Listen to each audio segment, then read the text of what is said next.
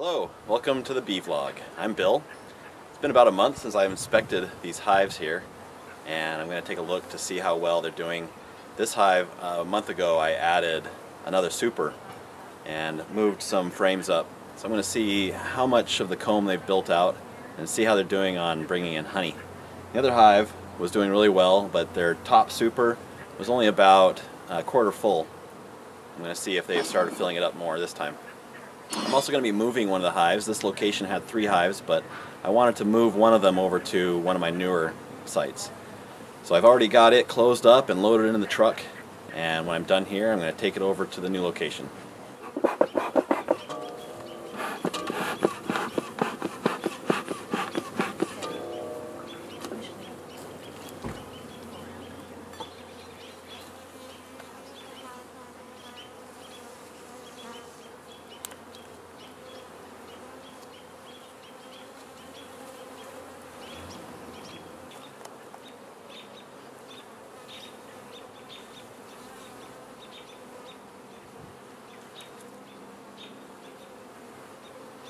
So this is a frame that they hang the comb in. Look how beautiful that is. Oh, the queen's been up here. They've already got capped honey on the other side, honey. But this has larvae on this side. You want to show her? I'll move that away. Let's see what the larvae look like, and the honey and the capped honey. So down here you see those little white worms. Inside, very end inside is a tunnel. Inside the cells. That's a larva. That will be a bee. That will grow into a bee. And up here is honey. It's yellowish. There's some capped on the other side. So you can see the different size between the drone and the worker. A lot of drones in this one. And so when the honey is ripened, they put a wax capping over it, so it doesn't continue to evaporate and dry out and crystallize. Oh yeah, yeah. I'm surprised to find brood out on this edge. The brood is the larva, the young bees. I don't usually find brood out on the edges like this. Since this one has brood in it, I'm not going to hang it down there just to stay warm. Yeah, I wonder what she's doing down below. I'm sure she's doing just fine down there too. This box is going to need another, or this hive's going to need another box, but I don't have anything ready today, so this is all honey here. Is it heavy? Yeah, it's getting heavy. Honey are very heavy. Oh yeah, you want to feel it? Your fingers will get a little sticky from that propolis. Oh yeah, that is heavy. But the propolis comes off with alcohol or scrubbing it with water. They have been very, very busy, honey. Yeah, we'll need to get another one out to them soon. I have to finish building them. Doesn't taste like anything. Wax doesn't have any taste to it until it's had honey in it. I know. I wish it did. It's just fun to play with. Yeah. So they've filled up all 10 frames here. Yeah, and the wax is beautiful. White.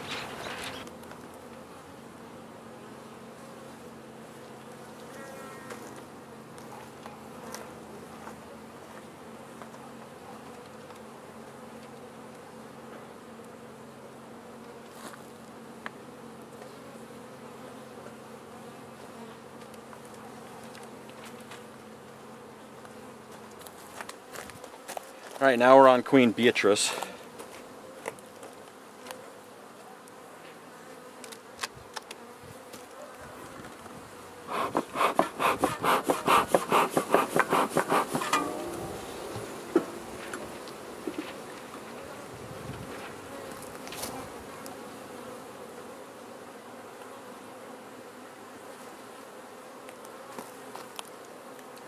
Still not a lot of honey up here, just the 4 frames still. No, that make that 5 frames.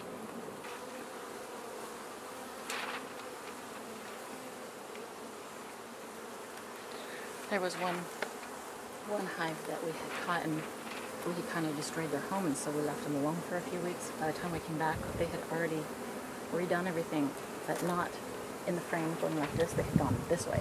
So they're filling these combs with honey, but That's capped honey. That is all capped. the other side isn't capped yet. So that side is still unripened.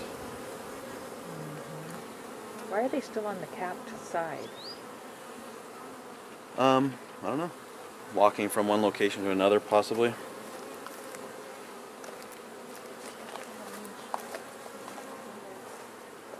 I had cherries from farmer markets. This honey looks really dark. If I take this one out, Oh, that is very dark. it's a darker honey. It is. And this is mostly capped. There's still a few uncapped. The caps are even dark. Now, I don't harvest honey until it's mostly capped. I think that, you know, this one would probably be okay to harvest, although I would be waiting a little bit longer even, just to make sure. The problem with taking it too soon and not letting them cap it is the honey has too much water in it and it might spoil.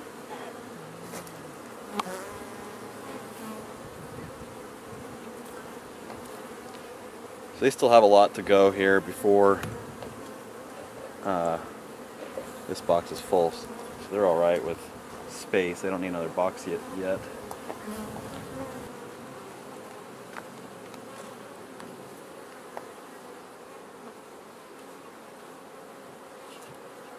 So this is my new location. It's my 4th Outyard. And a couple weeks ago when I did the cutout out of the attic in the townhome, that was this hive here, and I moved them here that same day. This was the cutout that I did from the pillar about a month ago. And just moved them here today. The entrance is still closed up. The last time I moved a hive, and it was close proximity to the previous site, a lot of the foragers returned to the old site. So to avoid the foragers abandoning this hive and going back to the old site, I'm going to try just leaving them closed up for a few days. Quick tour of the property here. I'm not going to show the whole thing for privacy, but as far as the bees go, their hives are here. I built this hive stand a little bit differently. Instead of using the cinder blocks, I just sunk the 4x4 treated lumber into the ground about a foot and leveled it out there. There used to be a couple large cottonwood trees here that have been removed. And right over the other side of this fence is a nice little brook or creek. It's really nice. Hopefully it'll be a good source of water for the bees. And neighbors border, there's several neighbors in this area, and they all are tolerant of the bees. The people who are hosting the hives for me here went ahead and asked the neighbors, and everyone was cool with it.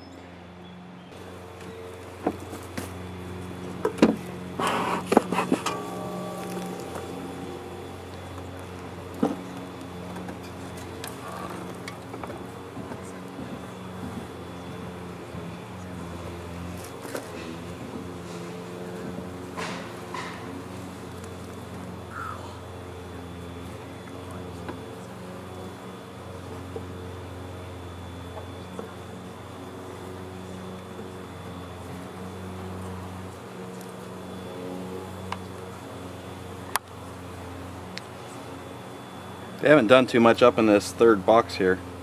They've attached it a little bit, but I don't see anything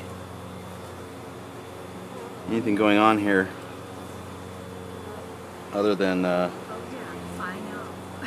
some pollen storage. They haven't built out any new comb up in this box yet.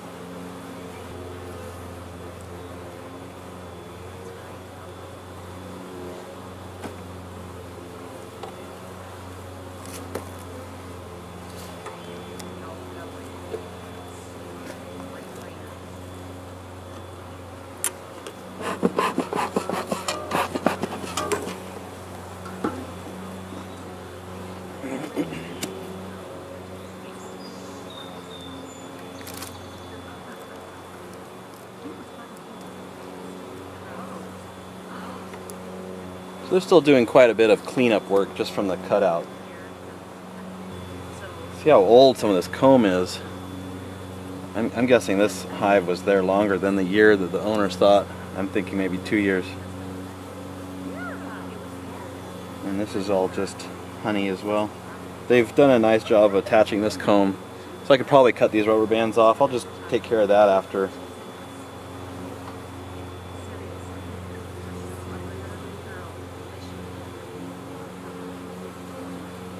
I'd like to see if I can find some open brood before I do anything else. Yeah, here we have some larvae here. So it looks like the queen is still doing well. I'm going to keep looking, see if I can find some eggs.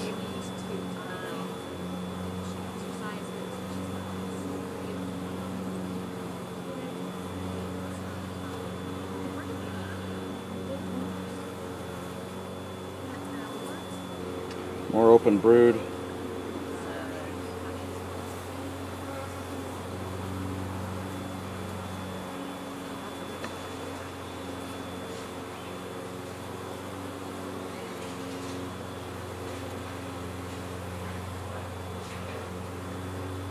Now this was a frame, an empty frame that I put in. They had drawn out all that comb, nice looking comb, and we have open brood there. Looks really good.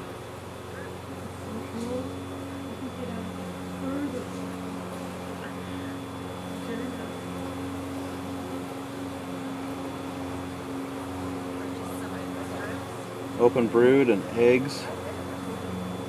Very nice.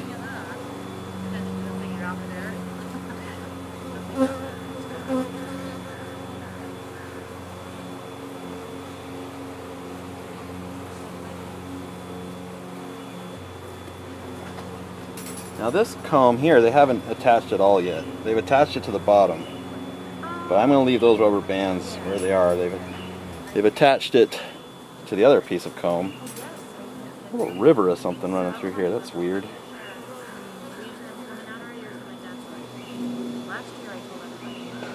What is that?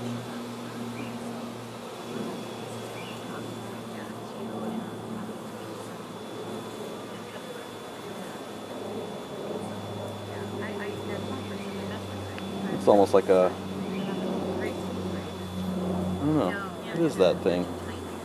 Let's see if I can show it in the camera. Found this in the wax. Looks like some kind of cocoon, possibly wax moth. I don't know. Kind of weird. It was like a little river running through.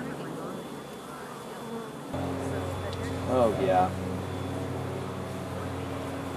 Definitely have wax moth in here. I'm thinking that's what all this is.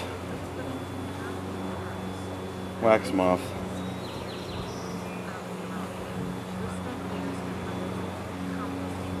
And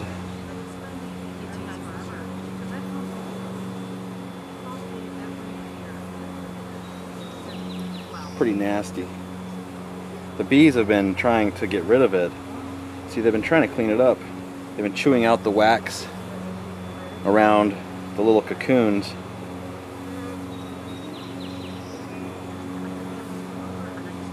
I think that was there when we did the cutout. We just didn't see it at the time because it was so deep inside the wax, inside the comb. Little rivers of, and that would be probably the moths that we saw when we were doing the cutout. We saw quite a bit of moths living up in the attic. And so that's what this stuff is. Like little tunnels that have been burrowed through the comb. Now the bees are getting to it and trying to pull it out and remove it.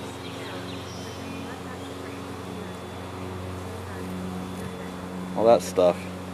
Like a webbing. And there's a larva. Ew. There's a larva right there. Wax moth larva. Disgusting.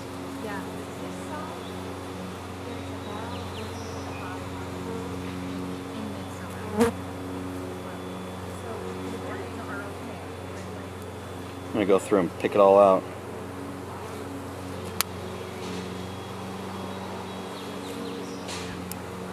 This is riddled with it.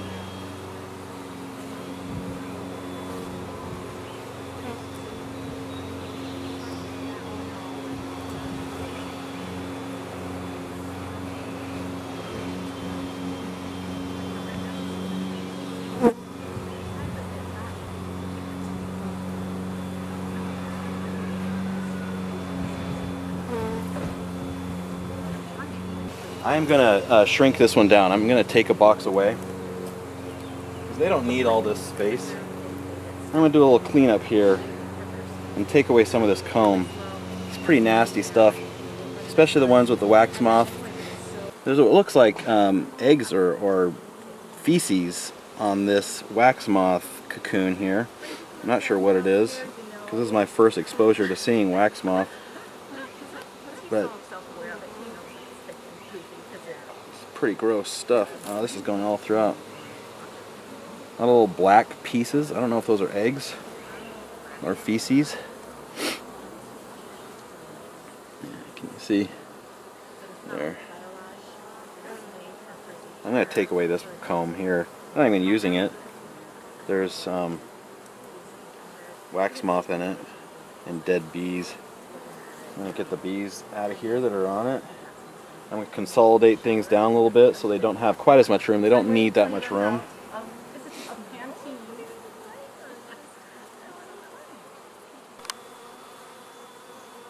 Alright, so I cleaned up all the wax moth.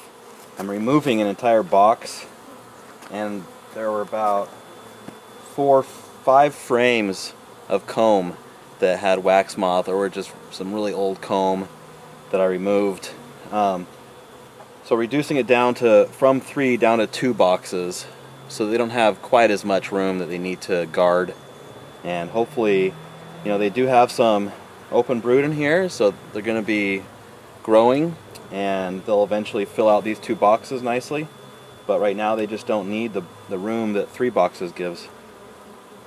Here's the box that has the frames that have the wax moth in it. I'm going to be taking these home and freezing them. They seem to prefer the new wax that they've drawn out anyway. The queen was on it. I saw her there laying an egg, and they don't really like this old wax. They're avoiding it, sticking to the newer stuff. So I'll be taking this home and just getting rid of the wax. Getting this box ready for another hive.